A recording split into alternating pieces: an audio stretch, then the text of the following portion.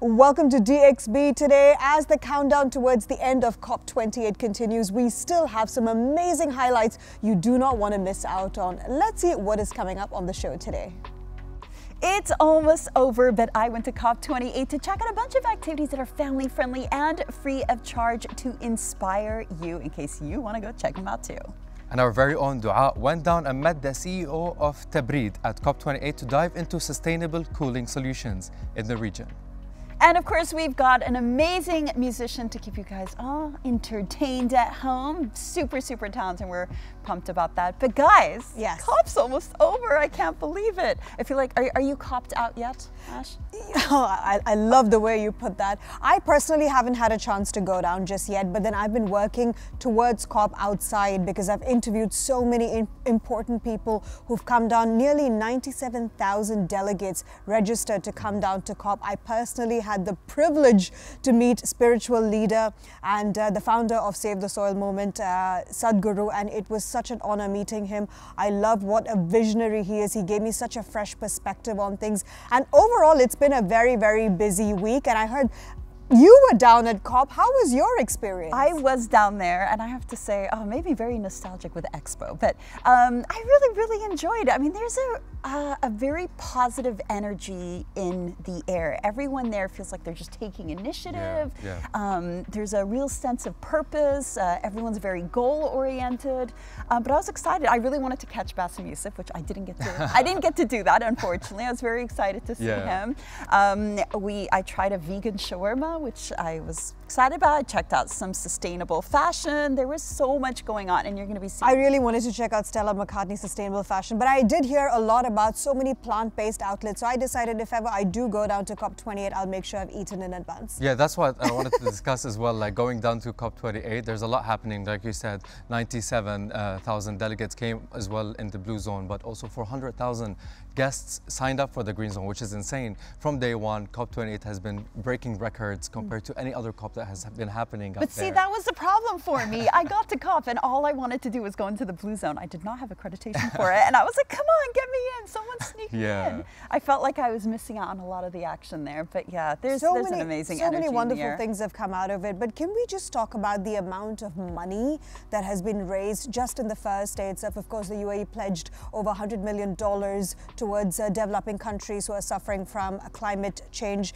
and also some of the other countries that have pledged money. Germany with 100 million, Britain with 60 million pounds, United States with $17.5 million, and Europe with nearly 225 million euros. I mean, so much money has been raised. I was expecting a little more from the US, to be honest. I was like, I know you listed them right there, but I was like, well, what are you guys doing? You got your own thing going on. But personally, I'm very proud of the UAE because not only did they pledge $100 million, but they also set a very important example for other countries to make meaningful contributions towards COP28 and climate action in general. Overall, I feel like this has been an amazing example of collective effort. Yeah, and we still have a lot to discuss with our guest co-host, so let's see who's here with us in the studio. Hi, I'm Zandnia, and I'm so excited to co-host the Tonight's show. Nina will join us right here in just a little bit in the studio. But first, I went down to Dubai Expo City to explore some of the exhibits and installations that you can get involved with at COP28. Check this out. Honestly, there is so much to do at COP28 that it's hard to know where to start. So today, we're going to do the exploring for you and inspire you with some activities that are not only family friendly, but free of charge. So let's check them out.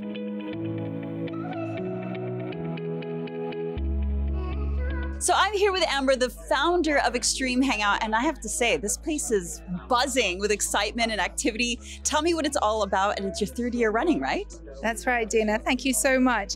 Yes, this is our third year. We started in Glasgow. We were in Egypt last year as well.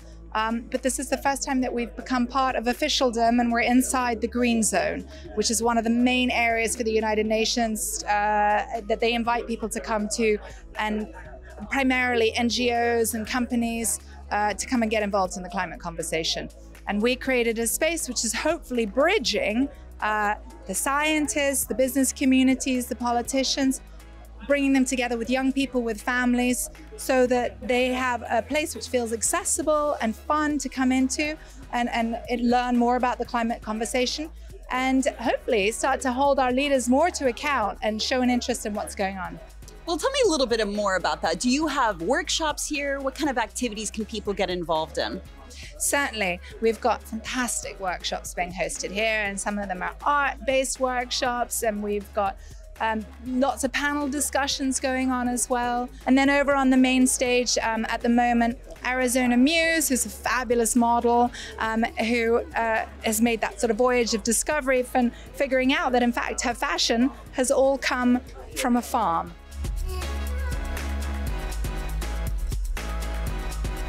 Okay, we're about to try an escape room like no other. Can we escape climate change? The Mangrove Edition. Come with me.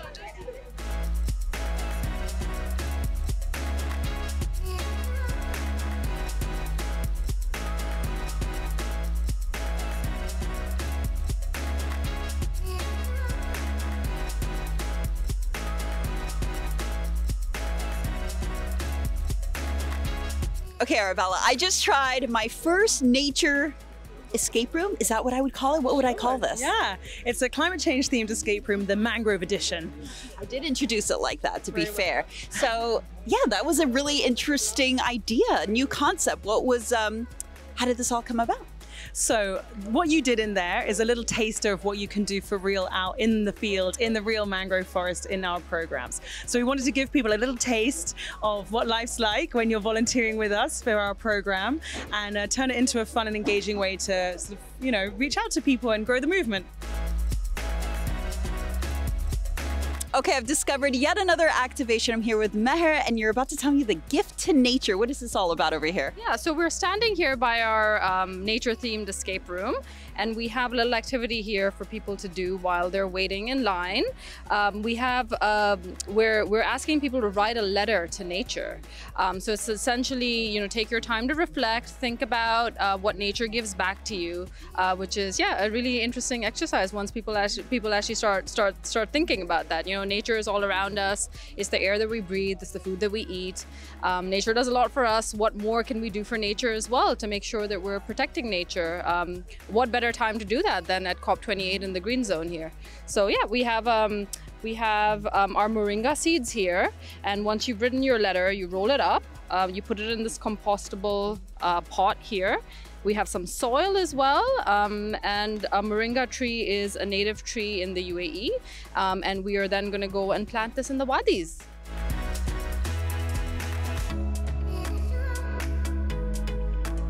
Okay, Hajara, I'm ready to be the change. Tell us a little bit about Swarm here. So basically, this is an art piece made by Leonie Bradley. It is dedicated to the low biodiversity issue. So lately there has been a rapid decline of bees and pollinators, and this was linked to the loss of nature and biodiversity. So basically, Leonie Bradley dedicated this piece of art to this issue. So we're asking everyone here at COP28 to write a pledge on this paper, and then form a bee origami, and then hang it up there.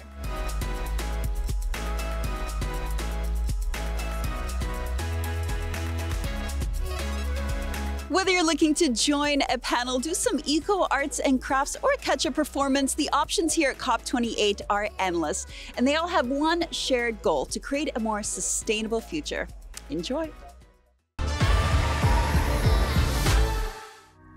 Now, our co-host today is a media entrepreneur, an SCG speaker headlining at major networks around the globe. Please welcome the lovely Nina Zandnia. Thank you so much for coming. Thank you for having me. It's such an honor for me to sit in the studio with you, the three of you that I literally watching every day.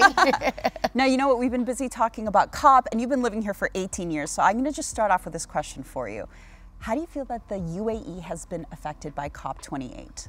Oh my God, it is so amazing. I think this is the most important platform that happened, obviously after Expo, in the 52 years in the UAE. What UAE has achieved, and Dubai, to bringing all the nations together with their technologies, ideas, and forming this platform and generating so much funding, so much money in such a short time, it's something that never happened anywhere in the world.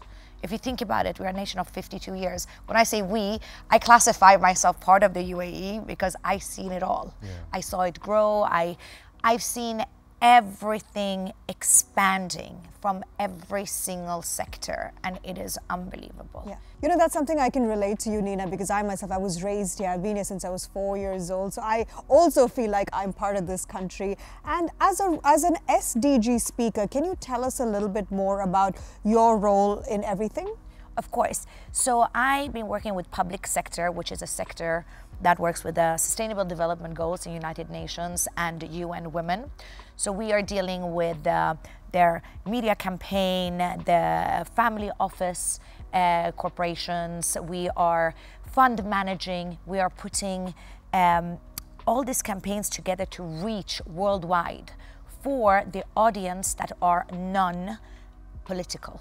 For example, the general audience. You know, when everything we're talking, for example, in the United Nations or during the SDGs, it's topics that the general audience don't understand. So we try to simplify and reach to all the platforms and ages through like social media, all the different platforms, all the different platforms such as Twitter, Instagram, Facebook, media agency, advertisement, and in that way we reach the general public.